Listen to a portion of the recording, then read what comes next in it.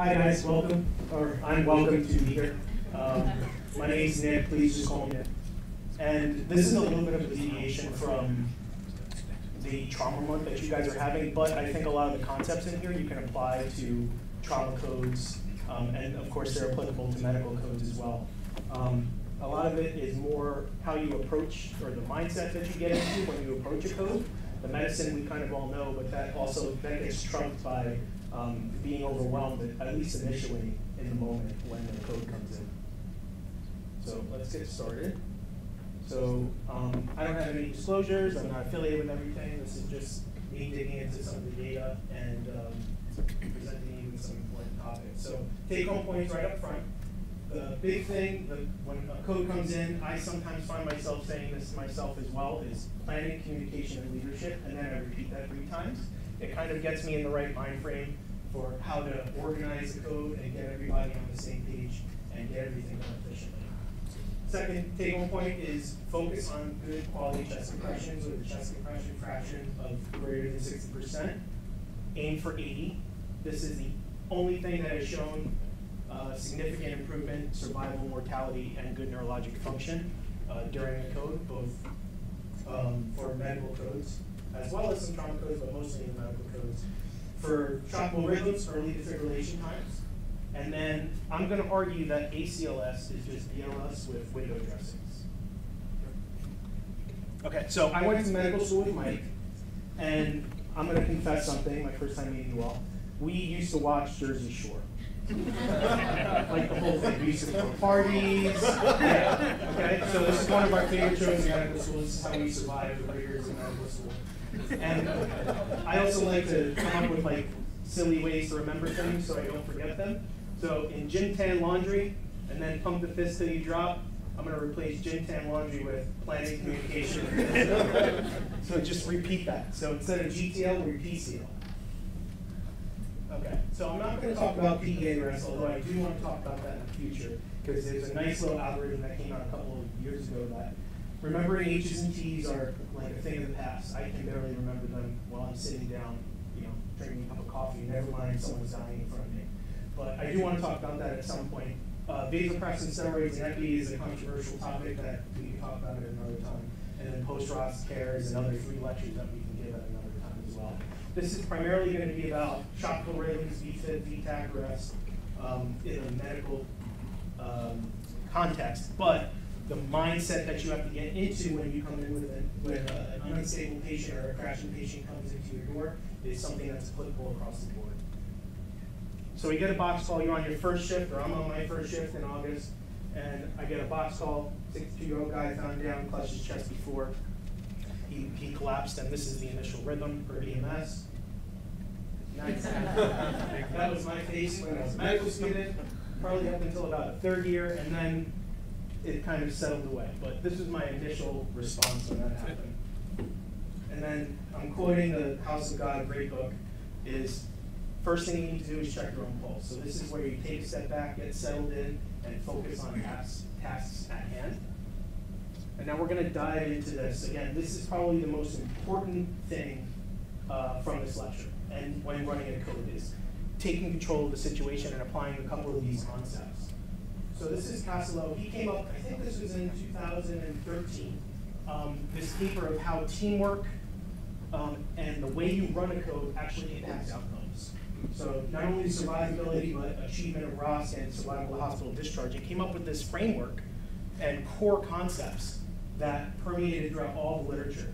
So he did a big lit search and came up with these 3 concepts as being evident and improving outcomes. So planning, leadership, and communication. Actually it should be planning, communication, and leadership, PCL, with another GTL. So first thing was leadership. And this, again, showed up in about 16 studies, 5 review articles, that codes that were run with great qualities of leadership, and they had strong leadership running the code, had reduced treatment time, so time that you wanted an intervention to the time it was delivered was decreased, and then you got ROS faster. So the important points of being a good leader is when you walk into the room, I want you to be calm, be assertive, identify yourself as the team leader, and delegate tasks efficiently. Ideally, you do not want to be doing something. You do not want to be putting in a central line. You do not want to be doing managing an airway. You want to be at the foot of the bed, take a step back so you can kind of orchestrate everything that's going on. I equate this to being the maestro of an orchestra. Okay, has anybody been to a symphony or seen an orchestra or anything like that? The maestro is running everything. So he's like, and the bass, and the trumpets. And that's kind of what I want, or how I think of running a code. Is I'm the maestro, and everybody else around is the symphony, and I'm conducting the symphony, okay, step by step. It's hard to do that when you're managing an airway or you're putting in a central line. Hopefully, there's enough resources there so that things can get done, or that you can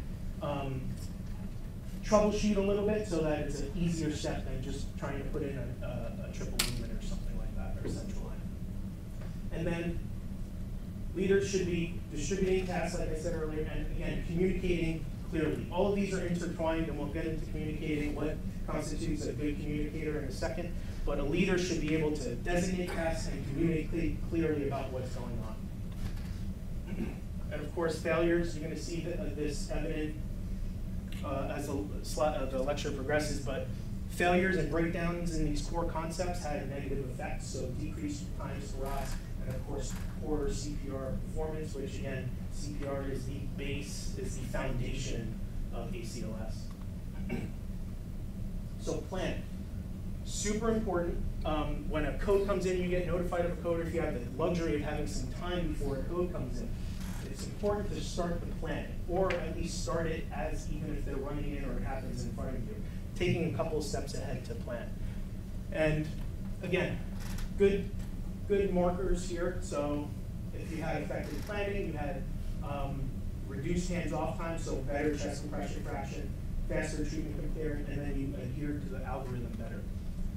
So the big thing with planning is prioritize. Do life-sustaining measures and prioritize them first.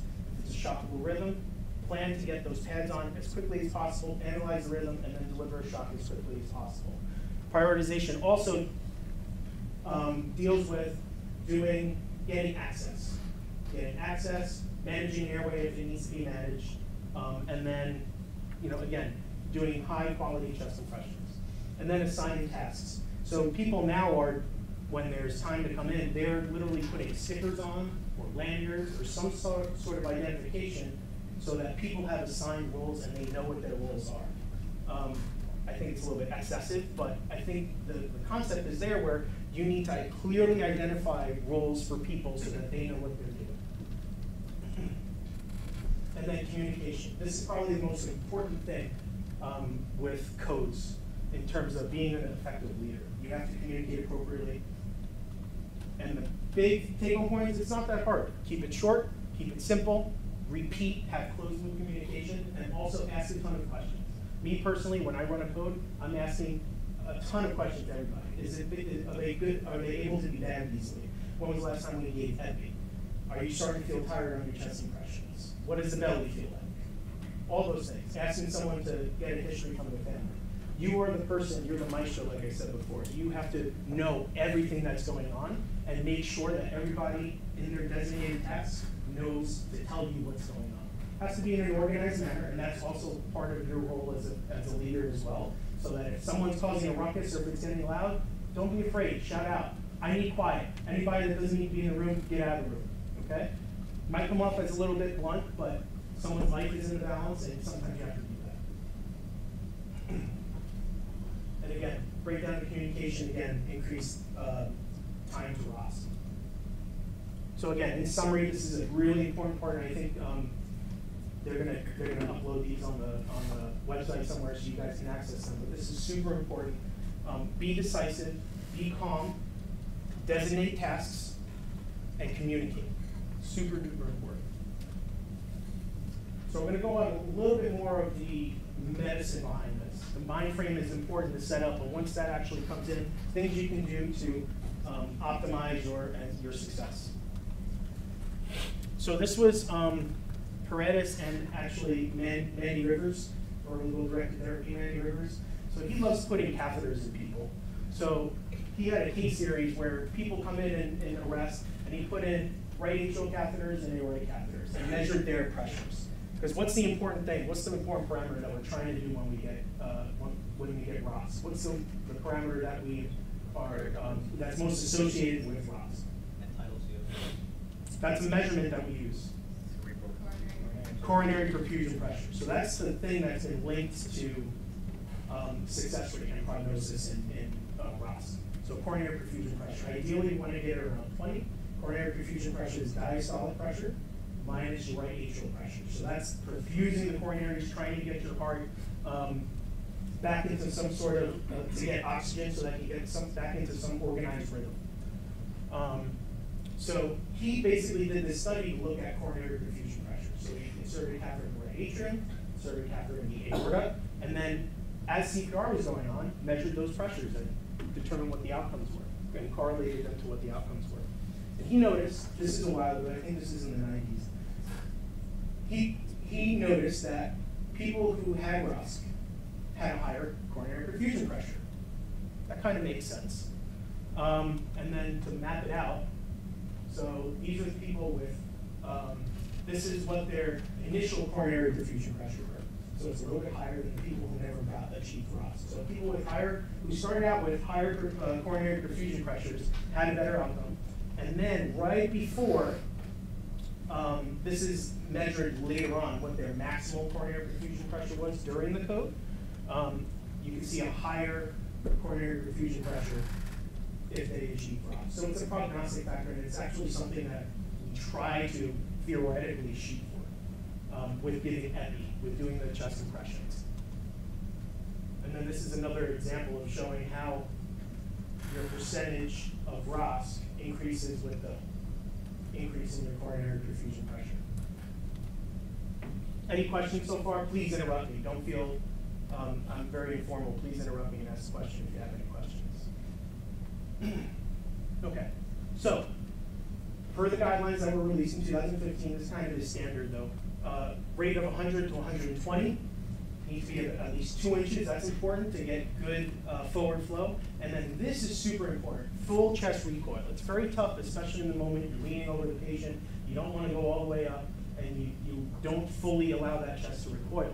Well, I'm from New York originally. I'm a huge Underdog fan. I'm a fan of the Mets, Knicks, Jets, so I've been just a lifetime of suffering and rooting for the Underdogs. But so just like I'm a fan of the right heart, because that's the underdog. The LV takes the big, glory of most things, but RV is like the silent killer that no one thinks about. Same thing with diastole. Systole is what everyone's focused on, right? Systole above 100 and all that stuff. But diastole is actually important for coronary perfusion pressure, contributes to 2/3 of your nap. And that's how your heart pretty much gets its perfusion in diastole. So I'm a big proponent of diastole, so please focus on getting full chest recoil while doing 100 to 120 compressions in the hip.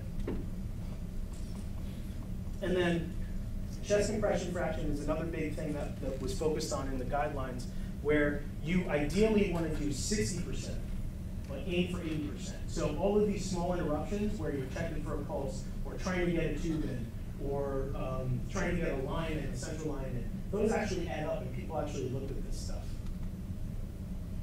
So Tom Reed, he did a study for out-of-hospital cardiac arrest for patients who had CPR for more than 5 minutes, and analyzed and basically looked at how long people were doing chest compressions for, and what their chest compression fraction was, and how that impacted survival and ROS.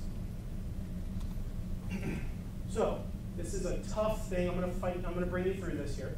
So basically, this is at 5 minutes. So if CPR was going on at 5 minutes, 10 minutes, 20 minutes. Okay?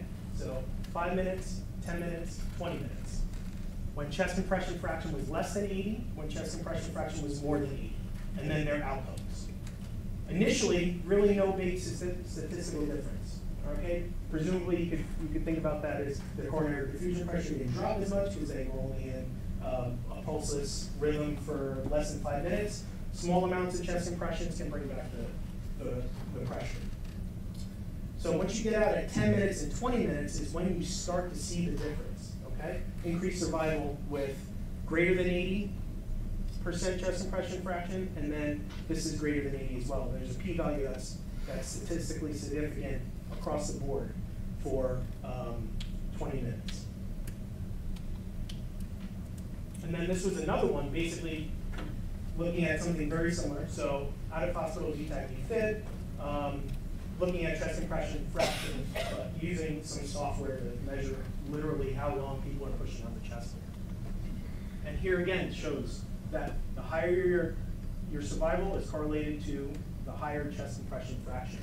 And here, 60%, that's the goal that everyone's trying to shoot for.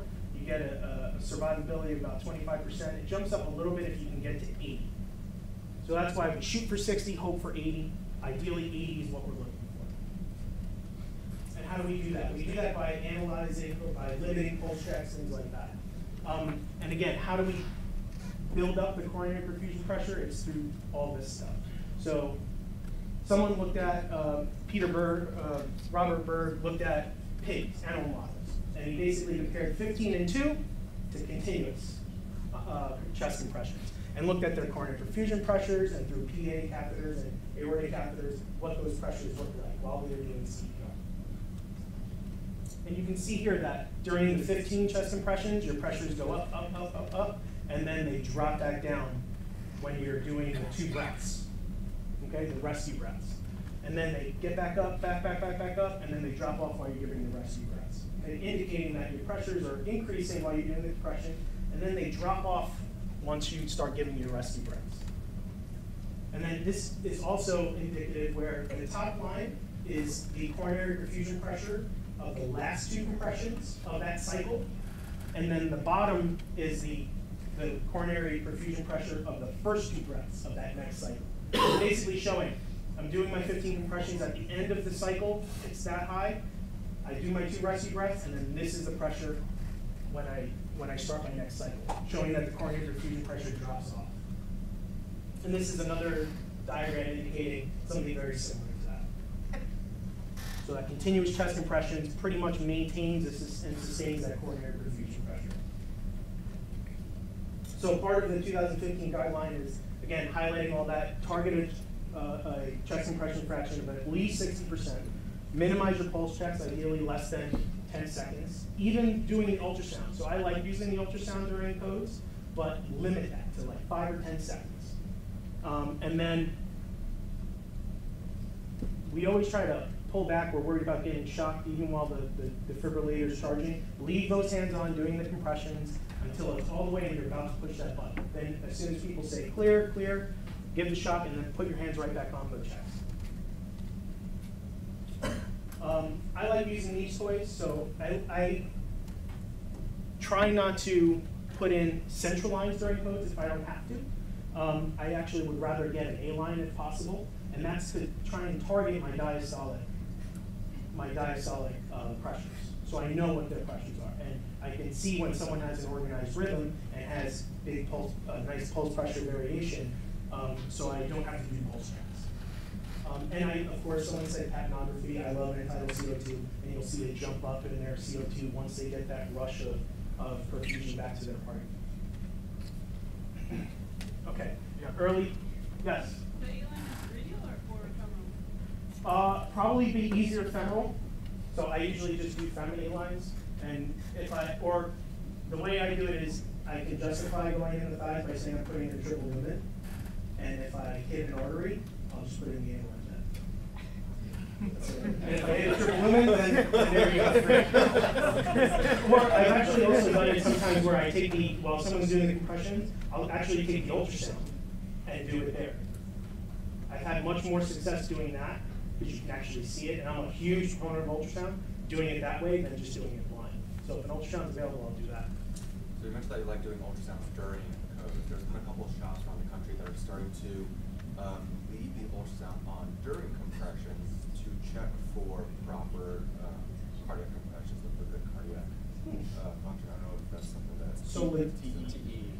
So TE is the way that they're trying to do that now. That's one of the few patient populations that I think TE might be useful if you get a ton of codes coming in your shop. But I don't know if we've seen transthoracic. I mean, it looks like garbage. Oh yeah, it's hard to do. But so I don't leave the probe on because then the jelly gets on and people are slipping and sliding. What I do is during a pulse check, what I would do is I take the ultrasound probe, put it on, I have someone count to 10, and I record the video that I get.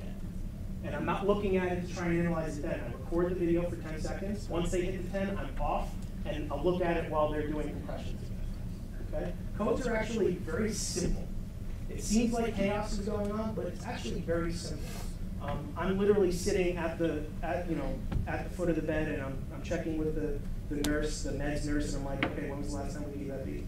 Okay, and I'm just looking at compressions, I'm looking at the airway. There's not a ton of things, it's a lot more simple than people get credit for. Initially though, it's that mindset that you have to get yourself into.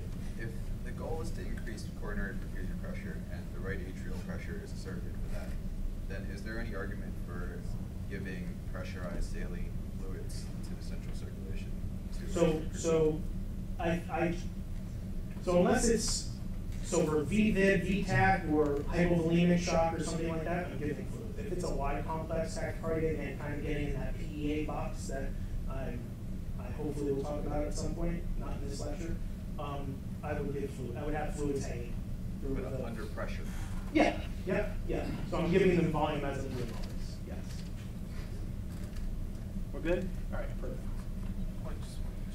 Can you extrapolate at all from like the Lucas data, because that they were trying to use the Lucas as like the you'll never stop doing chest compression thing, but their research didn't really pan out.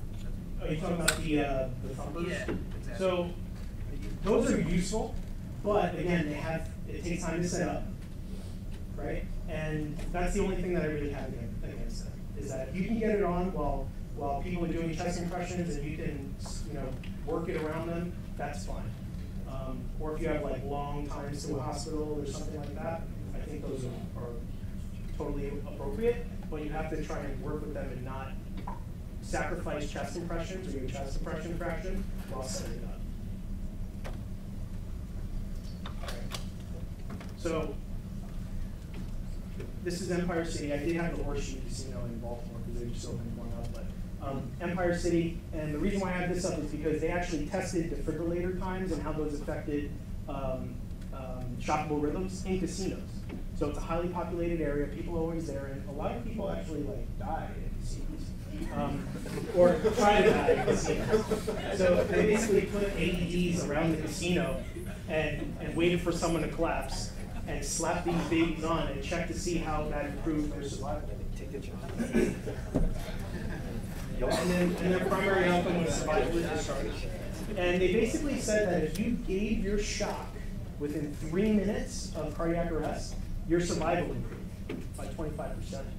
So highlighting the fact that time to defibrillation is super important, and the guidelines actually say, give your shock as soon as you can. So doing the 2 cycles and then giving a shock, no more. If you have a shockable rhythm, do CPR until you can get that ready, do your compressions until it's all charged, and then give your shock. This is another one that basically showed to analyze time to defibrillation. And it basically shows here survivability decreases as the minutes increase. So the more you delay your shock, the more your survival dropped off. And once you get past 4 minutes here, your p-values are amazing. Isn't that with witnessed, though? If you're seeing witnessed arrest? Correct. Right, correct. But if it's unwitnessed, you still are doing those 2 minutes of CPR. Correct. Until you can get that defibrillator. Right. Again, not sacrificing chest compressions until you can get that defibrillator hooked up and analyze the rhythm. All right, and now I'm going to talk about how ACLS is just BLS with window dressings. So, how many residents or even faculty in here ever looked at how many times someone is bagging a patient when they're in cardiac arrest? Okay, what would you, just round number, what would you say they're bagging at? Like 20 and 30? Yeah, 20, 30, right? We always say, every 6 to 10 seconds or something like that, but it always winds up being 2 to 3 seconds. And that chaos, it seems like a long time to wait 4 or 5 seconds or 6 seconds. So this study actually kind of looked at that. So our recommended respiratory rate during code is around 12 to 15. That's what they recommend. But this person saw and counted the average respiratory rate during codes and found it to be 30, around 30. So we're bagging someone at 30. So he applied this to pigs. Now granted it's pigs, it's not humans, but they're pretty similar, believe it or not, physiologically. And a lot of this data originally started on pigs.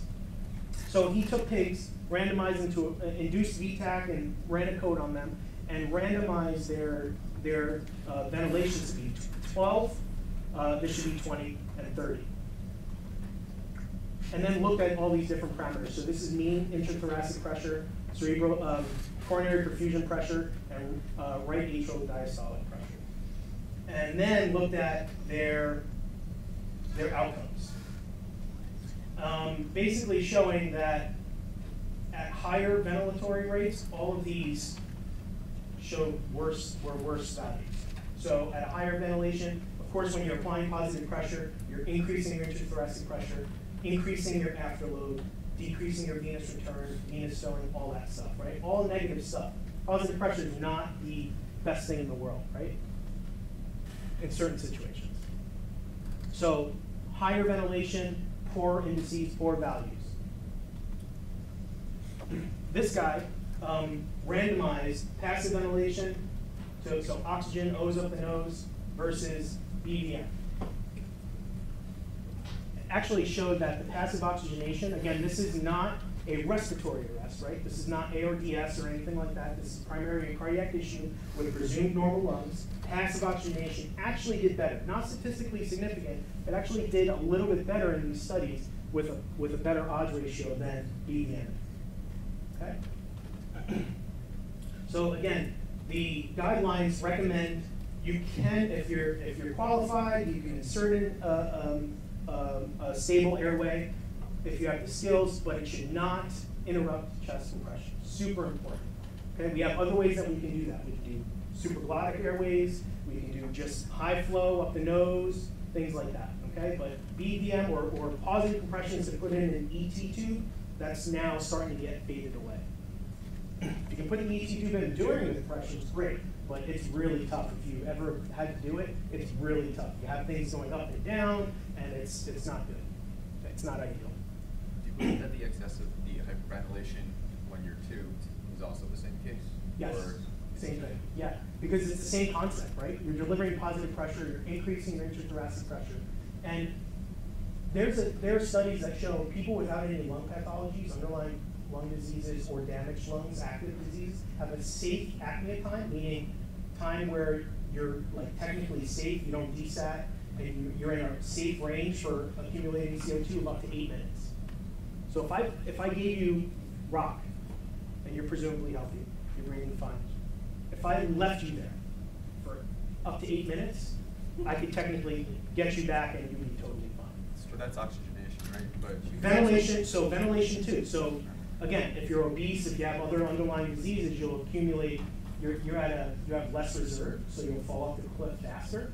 But you can technically ventilate enough. If I keep your airway open, if I just keep your airway open, jaw thrust, okay, pull your mandible forward, and I put enough oxygen and flow into your nose, high flow nasal cannula or something like that, you'll have enough CO2 exchange with normal lungs to survive, to make you survive. Okay? Completely against what we're taught, right? BVM, you put someone on BVM, and you ventilate them. If you have a normal person, so you or I, or a normal parent that has a primary VTAC arrest or VFib arrest, you don't, without any underlying lung pathology, just keep their airway open, and especially don't jeopardize chest impressions to put in an advanced airway. Okay?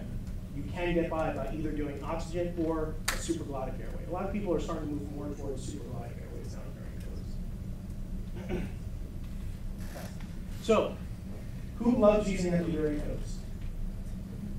Everybody has used epidural, right? You guys are big enough. But everybody uses epidural codes, and they think it's the end-all be-all, right? Does anybody know what study that was based off of, really? It's this one. Do you know what he used for this data? Pigs. So this is red. Close, dogs. So that was the first study that showed epi being a better outcome, but it was only in dogs. It's crazy.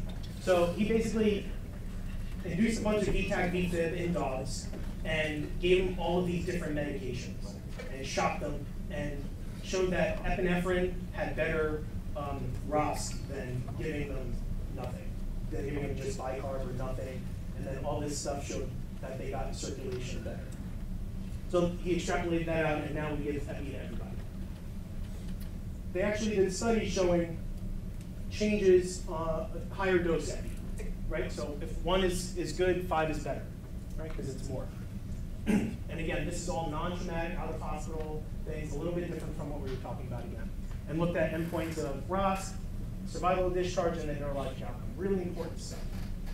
Okay? So he basically said that people who got higher doses did better, and those were statistically significant in terms of getting ROSC and then surviving to a hospital admission. The important thing is there's controversy over, okay, what are your endpoint parameters? Do you want to increase your amount of ROSC, or does long-term parameters make more sense? So if I can get someone into the ICU but make them neurologically devastated, is that a win for us? Should we be looking at other parameters? And so people are turning towards discharge from the hospital or discharge with neurologic function. So basically showing that you do get better ROSC percentages, you do get better admission percentages, but if you look at these longer out parameters, survival hospital discharge or CBC, these are good neurologic functioning, they're not the same. So again, depending on what you want to achieve, is epinephrine really helping us? And now there's more data coming out now that epinephrine could actually be deleterious. And this is the same thing. So I skipped over this study, sorry, but this is basically showing, analyzing 2 different people when they had IV access, when they didn't have IV access. So this is with IV access, so they got epi, no IV access. Same thing here. So again, long-term outcomes really not that different, whether they got epi or not. So they say may be reasonable if you do that, okay? All right, this is my take-home points. I'm a little over, I apologize, but I am done. These are really important, remember them. Remember PCLing, and if you guys have any questions, please let me know. Are you pre-charging?